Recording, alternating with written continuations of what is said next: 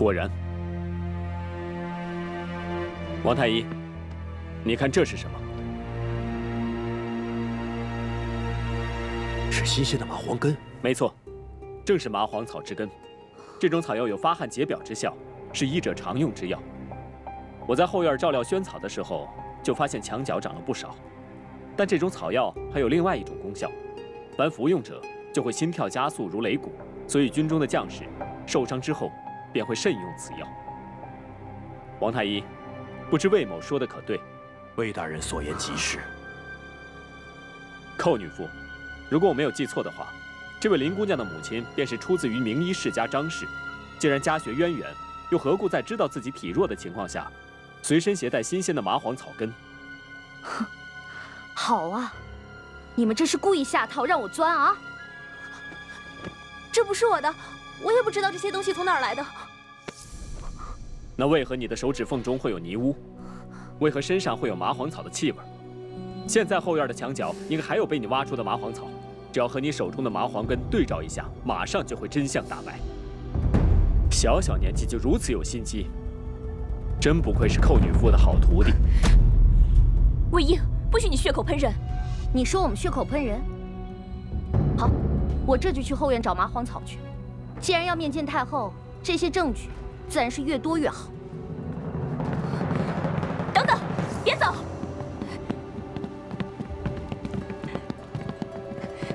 班女傅，请留步。怎么，心虚了？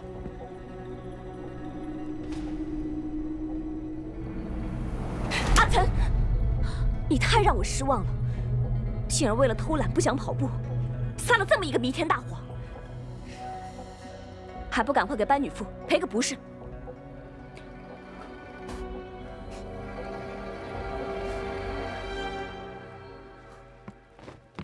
班女傅，是我错了，还请你大人有大量，原谅我这一回吧。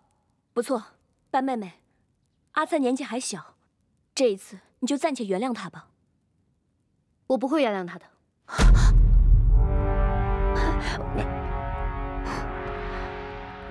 我可以原谅刘砚，原谅阿慧，但我绝对不会原谅一个明明想陷害我，还想用谎言来掩盖的学生。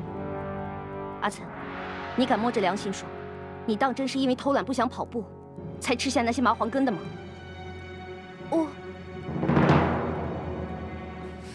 我的学生，小节可以变通，大节绝对不可以有亏。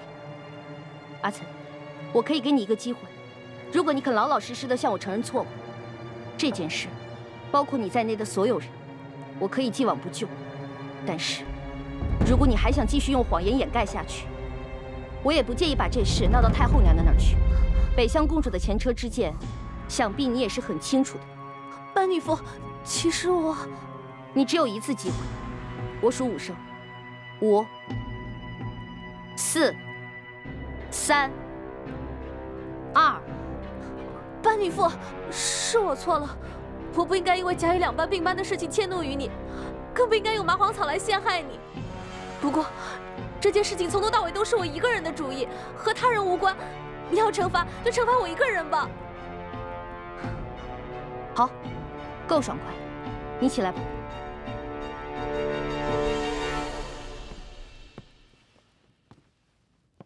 这件事到此为止，你出去吧。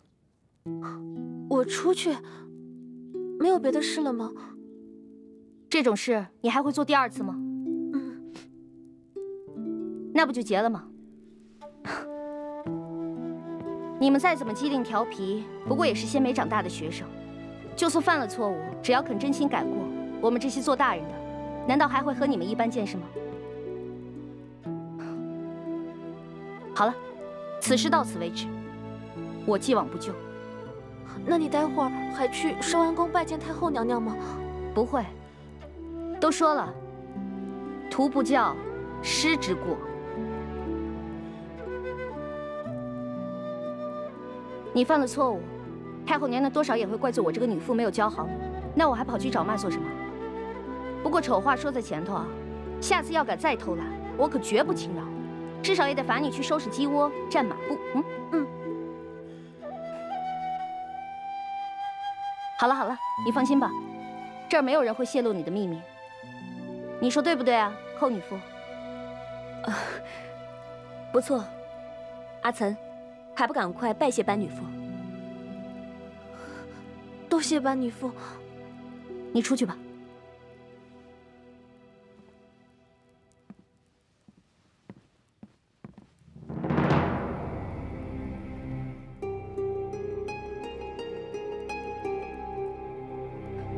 班女傅，干嘛这么看着我呀？我敢对天发誓，今天凌晨这件事情，我之前确实毫不知情。猛然间听到学生得了疾病，我能不关心吗？倒是你，我还是要提醒你为好，以后你还是要小心为上。如果今天凌晨确实犯了病，试问你又要如何交代呢？寇女傅果然老成持重，多谢你提醒了。不过今日之事，想必你自己也心里有数。以后有什么不高兴的，冲着我来就是了，何必让学生们胡乱吃药呢？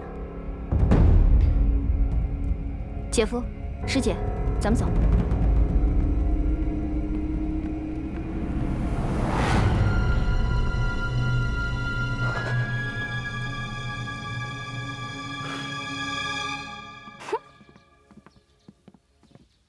你们先回去，我还有话想对寇女傅说。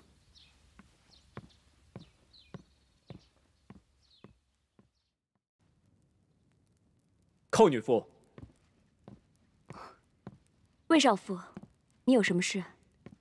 前些日子我叫你稍安勿躁，不要为难阿叔，你是不是已经忘了？魏少傅，你听我解释。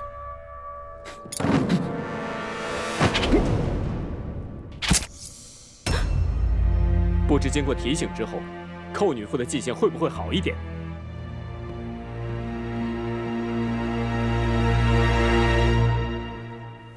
哎呀，太好了，又逃过了一劫。幸亏有你，要不是你及时赶来，又闻出了麻黄的味道，我这个新出炉的女傅恐怕又要保不住了。哎，你刚才一个人去跟寇兰芝说什么啦？也没有说什么。你说嘛说嘛。我就是让她别随便欺负我卫英的女人。阿叔，我是个别扭性子，有些话我不会说，但是我一定会对你好的。姐夫，有些话其实你不说我也明白。还叫我姐夫？老霍才是你未来的姐夫，要不然以后你把我们俩分不清了怎么办？太阳打西边出来了吗？怎么你还会讲笑话啦？那我私底下叫你什么好啊？老魏？不行，这是霍恒叫你的。要么魏英，但是一点都不亲切。好了，别晃了，倘若叫学生们看见多不好。哎，他们早下课了，这连个鬼影子都没有。要么叫阿英，好像太女人了。要么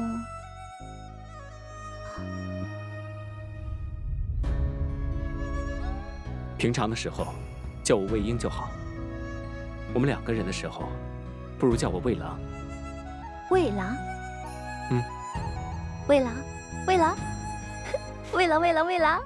好了，听见了。有人脸红了。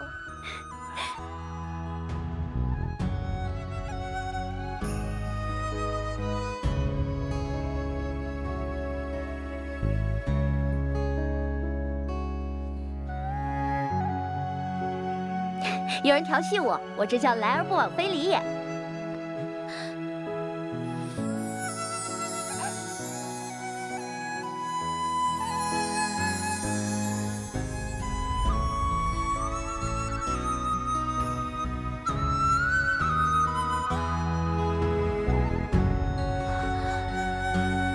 这才叫调戏。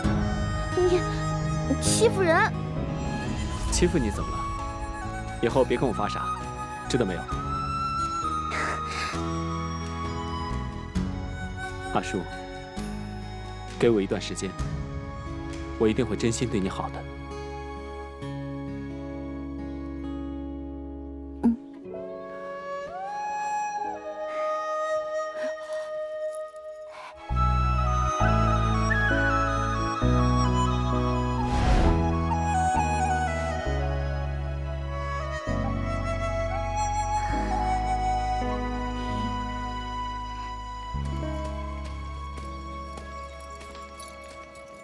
哎，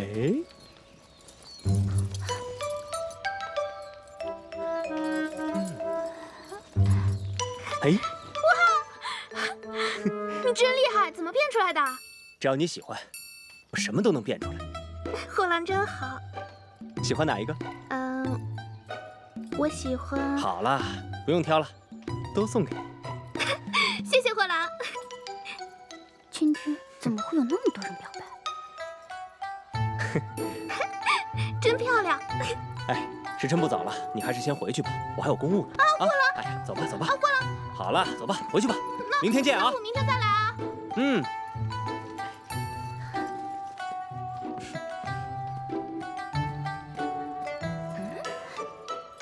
贺兰，你看我给你带什么了？你辛苦了。脚踏两只船，这个混蛋！哎呦，我不能让他败坏了霍家的名声。怎么办？怎么办？怎么办？马大哥，今天就辛苦你了啊！下，去死吧你林家！小心！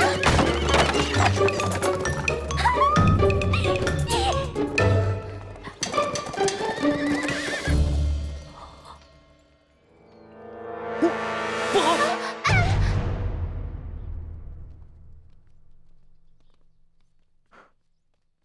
皇上真是越来越胡闹，到底不是自己亲生的，不管哀家怎么对他谆谆善诱，他都不会听啊。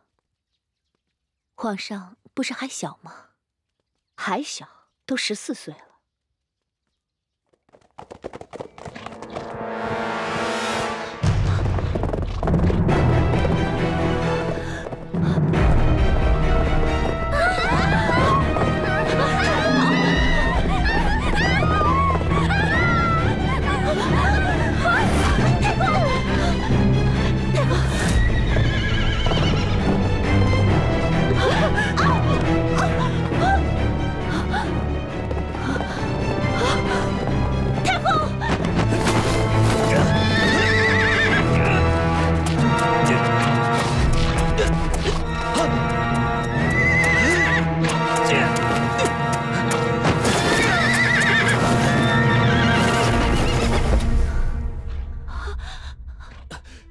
末将救驾来迟，还请太后恕罪。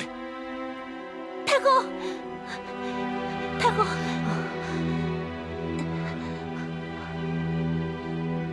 霍恒，臣不是霍恒，臣是中郎将霍桓。怎么可能？你明明是霍恒啊！回太后话，臣跟霍恒是孪生兄弟。对呀，上次打马球也是他，哀家怎么忘了呢？他们真的好像，简直就像一个人一样。你快起来吧。谢太后。来人，把马带走。喂。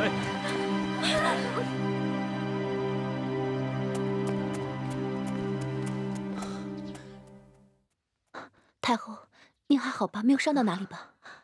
没事。霍将军，在。你掌管宫中宿卫，难道就是这么办事的吗？是臣失职，臣罪该万死。问人罪有什么用？那马是从哪儿跑出来的？是不是有人设了阴谋诡计，想要谋害太后？太后，臣敢以身家性命担保，此次事件绝无阴谋，是臣的手下一不小心把马给惊着了。臣有失职之罪，但绝无谋逆之心，请太后明察。既然是手下人不小心，那就算了吧。谢太后隆恩。太后，这么大的事儿怎么能算了呢？那要不然怎么办？闹到天翻地覆才肯罢休吗？既然他刚刚救了哀家，就功过相抵吧。不过霍卿，哀家希望你以后能够恪尽职守，不要再闹出今天这种乱子了。臣一定不负太后众望。太后，咱们还是赶快回宫吧。恭送太后。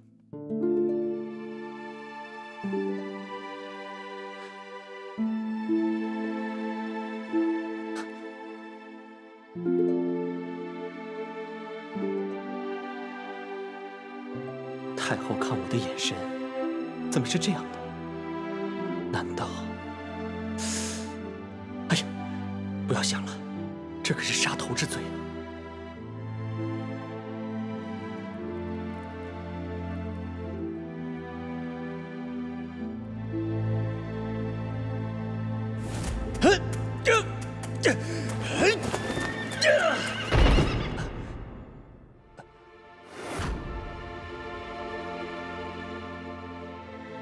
他们俩可真像。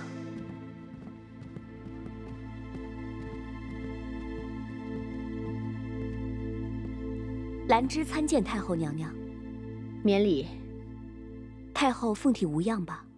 并无大碍。还好今天没有朝会，要不然这匹疯马不知道得撞倒多少人呢。太后，请恕兰芝多言。今天这件事，多少跟姚女傅脱不了干系。她不通世事，班女傅又资历尚浅，若是兰芝成婚之后，还能留在内学堂，你想在婚后留在内学堂，也不是不行啊。不过，这还得先问问大哥的意思吧。毕竟，以后要是做了大将军府夫人，这府里的家务啊，也不得清闲呢。你们几个上那边看看。喂。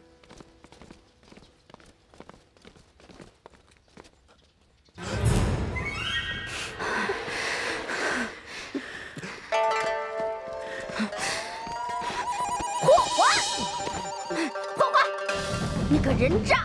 你朝三暮四，脚踏两只船，现在被我们发现了，你还有什么话可说？我没有。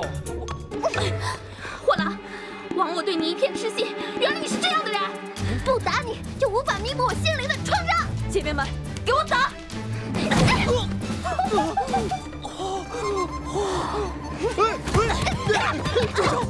住手！别打脸！别打脸！别打脸！停手！这一次是给你个教训，下次你要再敢来内学堂勾搭女生，我饶不了你！走！有没有说的那么严重啊？我也是有感情的，我也付出了很多，好不好？大不了我以后不去内学堂，我不招惹他们了。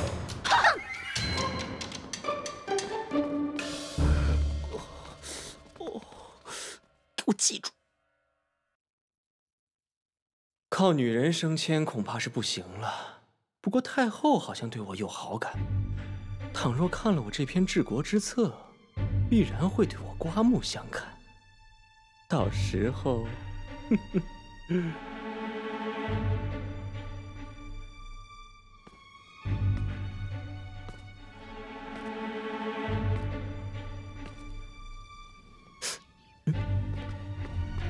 这位公公，太后有没有召见我呀？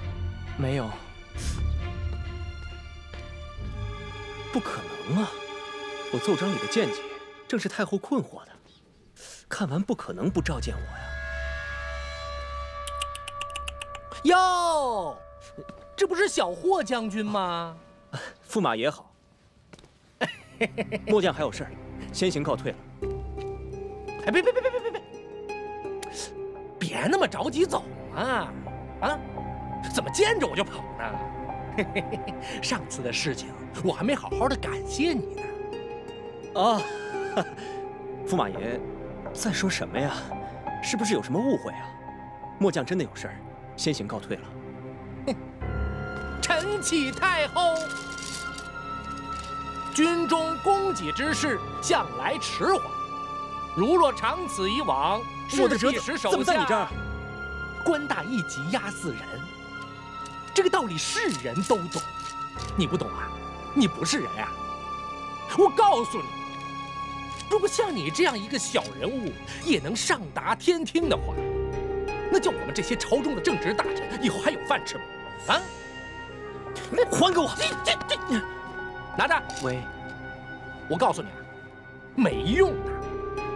就算我让你把这奏折抢回去了，或者你那重新写一份，那下场都是一模一样的，一样还会到我手里来。我警告你，当我压着你的时候呢，你最好乖乖的，特别顺服的让我压着你，不要心怀抗拒。你要敢抗拒，我就使劲压，使劲压，直到压死你为止。明白了吗？明白。哎，来啊，这份奏折写坏了，写的全都不对，你拿去烧了吧。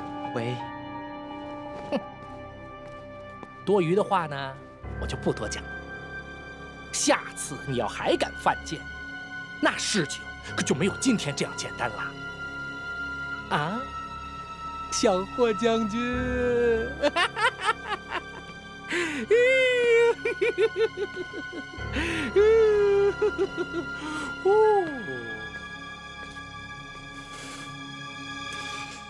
为什么？为什么？为什么？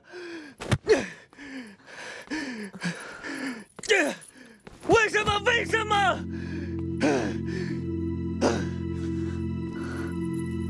没用的，就算你把它打断了，也不会有什么改变。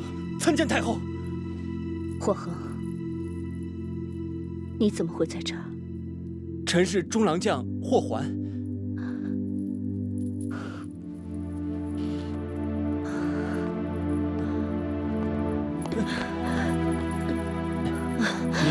你是不是醉了呀？怎么都没人跟着你？要不要微臣送您回宫啊？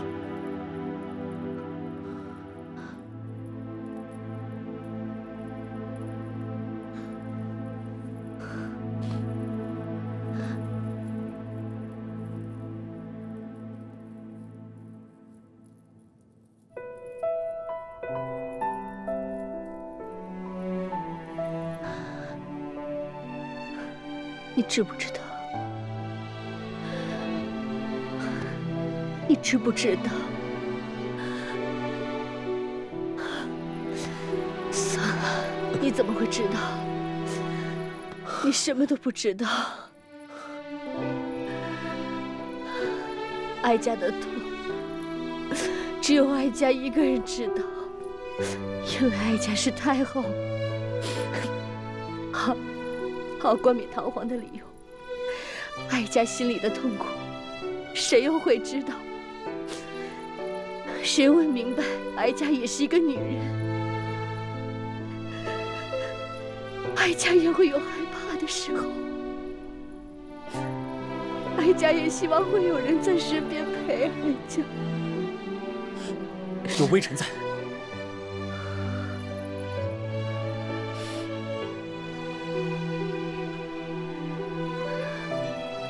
霍将军，你忠心吗？会。那你会跟他们一样，对哀家忠心吗？会。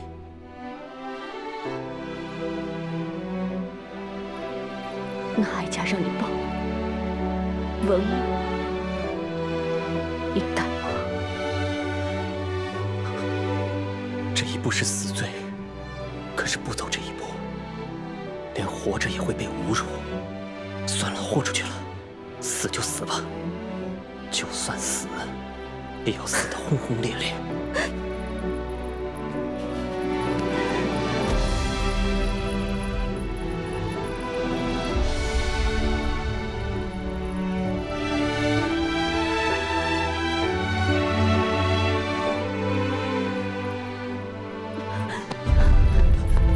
太后，哀家喝多了，今日之事不许和任何人提起，否则的话，杀无赦。喂，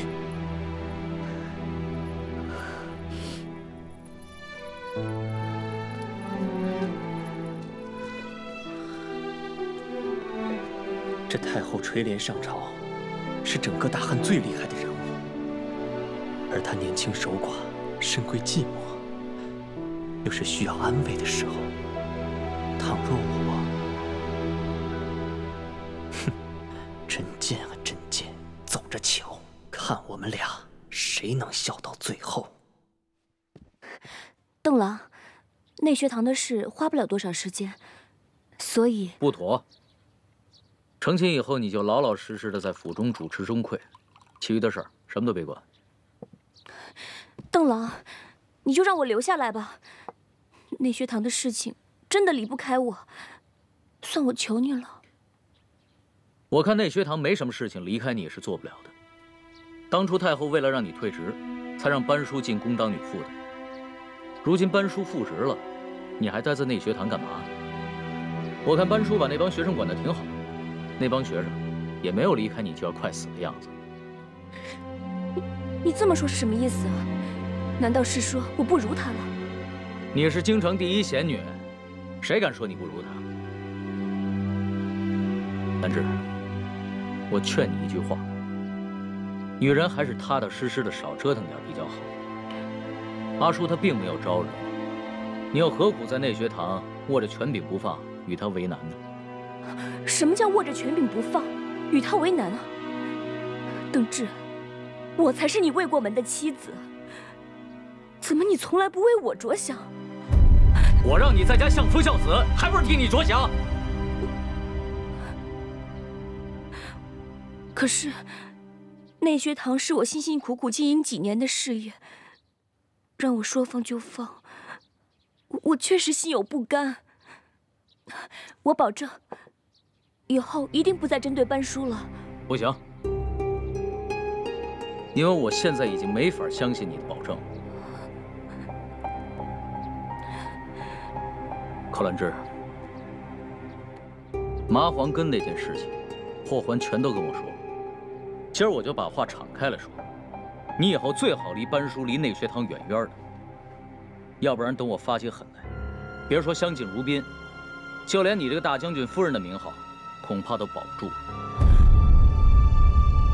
你这话是什么意思？我的意思已经很明白了，想去太后娘娘那儿告状，请便。但是我看她最近也不怎么看重你。可是这件事真的跟我无关，全是阿岑一人所为啊！邓骘，你不能这么无缘无故的就定了我的罪啊！阿岑不是你的得意弟子吗？如果你真那么无辜，你干嘛拦着阿叔不让他到御前去告状啊？这件事之前，我真的全不知情。是也好，不是也好，总之我把话放着，你自己好自为之吧。邓骘，你不能这么偏心啊！他都和卫英在一起了，你为什么就不能对我好一点呢？上次打马球的时候，你连看都没有看我一眼，这次又无缘无故的认定我的罪名，难道我天生就比他低贱，活该被你轻视，被你怀疑吗？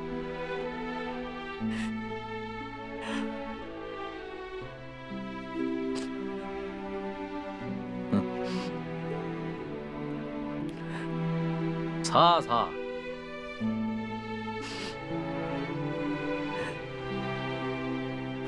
别哭了，刚才我的话说重了，我不是那意思。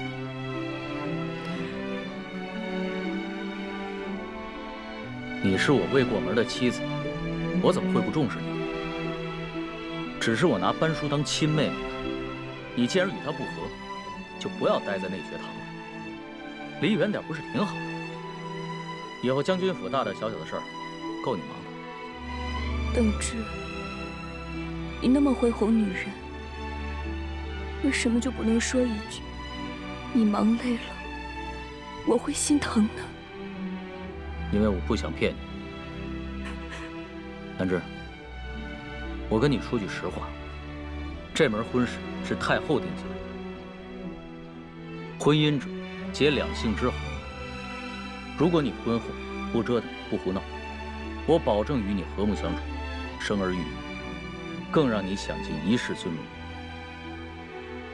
就没有其他的了吗？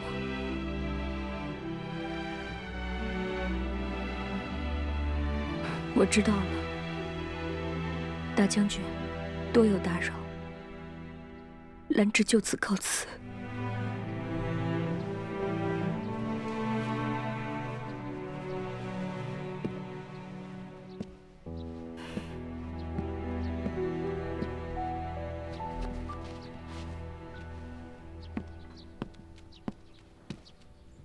这位怎么样？姑娘不要太过贪玩，要注意休息。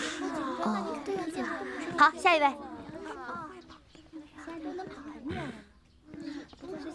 太医，这个呢？这位姑娘脉象强健，身体好得很呐。姑娘，大将军也就是随口那么一说，您不必放在心上。男人嘛，都是善变的。而且您想一想，他以前不也挺喜欢那个女人的吗？现在还不就那样了？你都想得通的道理，我怎么会想不通呢？我只是不甘心，她又不是戏本里的女角儿，好，凭什么能够人见人爱？为什么次次都能够化险为夷？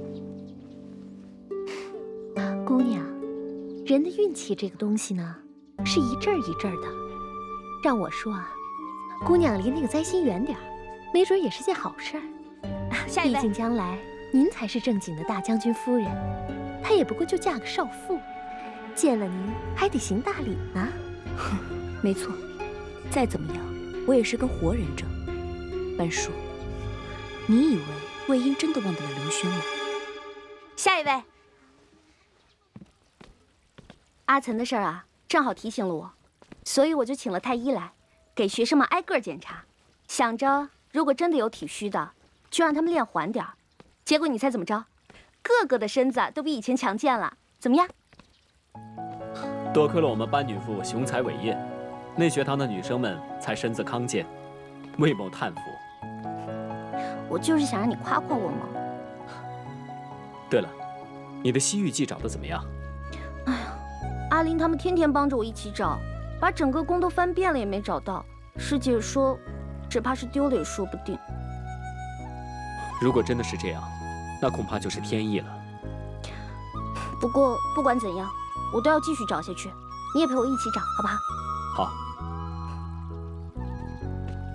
大人，郑大人来访。快请。郑大人得了一幅字帖，让我去看看，你自己一个人先逛逛。嗯，知道了，你去会客吧，我自个儿到处看看。嗯。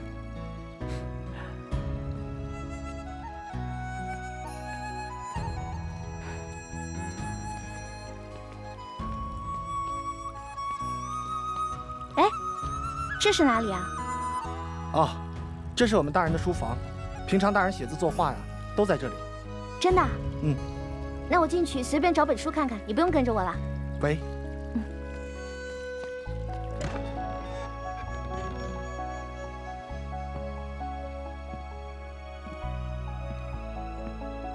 哇，君子不器，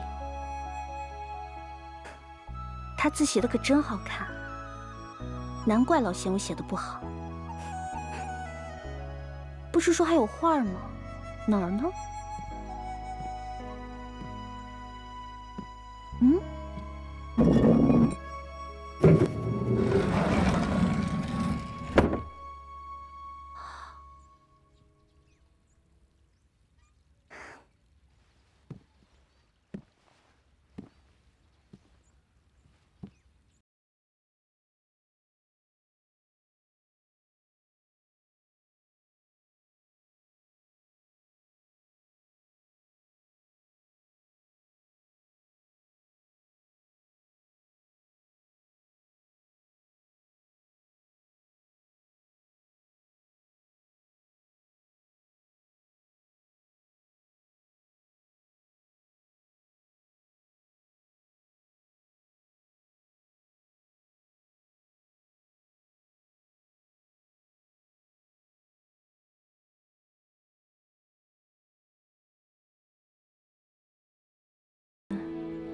刘萱，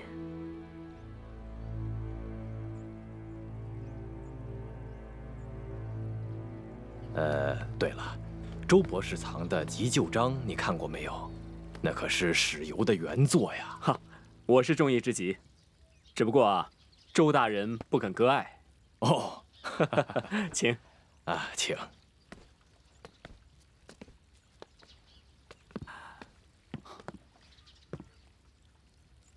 阿叔。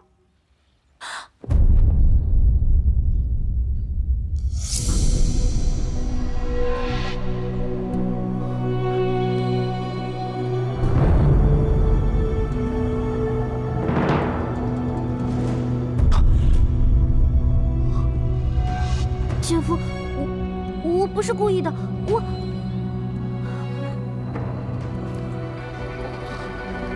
姐夫，姐夫。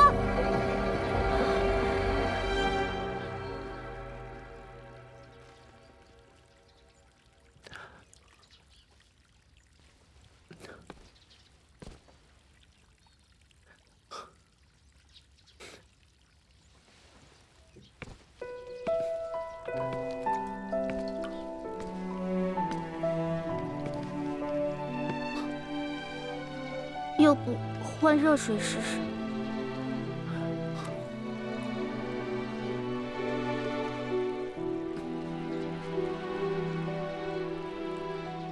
姐夫，我知道我错了，要不你把花给我，我去找阿玲阿秀他爹想办法。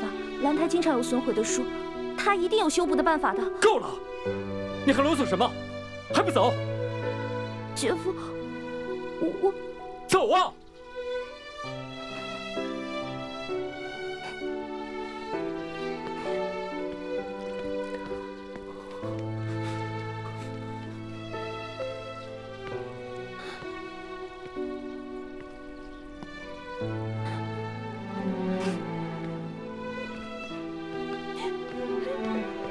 姑娘，出什么事儿了？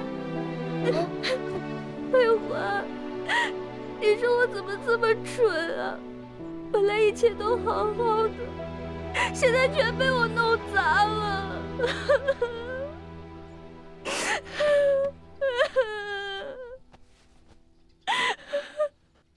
你们也觉得没救了吗？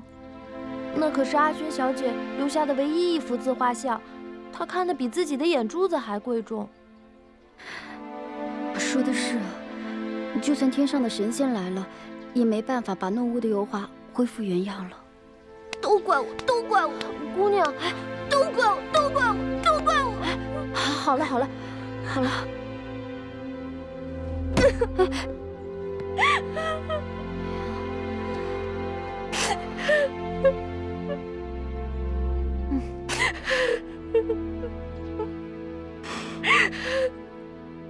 啊，不会吧？哎呀，师傅，你怎么这么笨呢？就是啊，上回我表哥和我表嫂和离，就是因为表嫂把我姨娘留下来的唯一一样遗物给弄丢了。你们以后啊，千万别像我这样遇事慌乱，更不要遇到什么事情就得意忘形啊。师傅，魏少妇会不会一生气就不要你了呀？不会吧？不过师傅你不用怕，你不是还有我舅舅吗？他肯定愿意娶你的。行了，有你们这么安慰人的吗？我看咱们大家还是一起想想办法，怎么让魏少妇不那么生气吧。对啊，多想想办法。对啊，抱着他大腿一直哭。这种事情班师傅肯定做不来。要不然装病吧，病了说不定他就心疼你了。这件事明明就是我的错，我哪敢再骗他呀？哎，要不然师傅，你就送给魏少妇一件他最喜欢的东西，将功折罪嘛。上次我把我爹的书给弄坏了，我就是当了自己的衣裳，给他换了方砚台，后来他就不生我气了。将功折罪。哎，阿玲，下午的操练帮我盯着点啊，你们不许偷懒啊。好。荒唐！这副急救章是老夫多年的珍藏，多少人出上千金我都不换，凭什么送给你一个小丫头？我知道大人轻易不肯放手，可是这卷急救章对我来说真的非常重要。大人，你要是愿意割爱的话，我情愿用这幅字来跟您交换。这是我姑父家长辈曹喜曹先生亲书的落水赋，也是我好不容易才求来的。写急救章的史大人固然有名，可曹喜曹先生也不差呀。那也不成，还是请班女傅先回去吧。这幅急救章我是要留给我孙子开蒙的，就算是先帝亲书的字，我也不换。可这卷急救章对我来说真的非常重要，周大人，您看在杨大人的面子上帮个忙吧。周大人，嘿，你就奇了怪了，你要的东西我就得给你，我不给你，你就下跪。难道说你想逼老夫就范吗？周大人，哼，我还告诉你了，老夫我不吃这一套。周大人，你误会了，我真的不是这个意思。你别拿杨大人的名次来激我，让我任你搓扁捏圆。哼，走客。班大人，请吧。